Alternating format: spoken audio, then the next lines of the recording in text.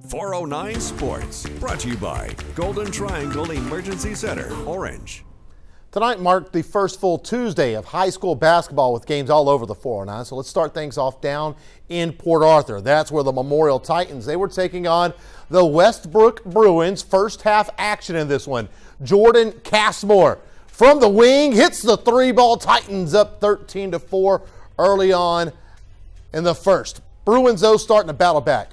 Pass down low to Jalen Jones, and one, it falls there. Bruins starting to cut into that lead as Coach Andre Butte patrols the sidelines for the Brook. Now, how about Joshua Holyfield buries the three from the corner. Westbrook making this a ball game. The Titans, though, they would heat up after that. Inbound play, and the ball is going to end up back in the hands of Keandre Jones, who buries it from beyond the arc. Port Arthur pulling away here in the first half. Kendall Hillstock, good, and the Titans would go on to win it over the Bruins. Your final for Port Arthur was 56-51.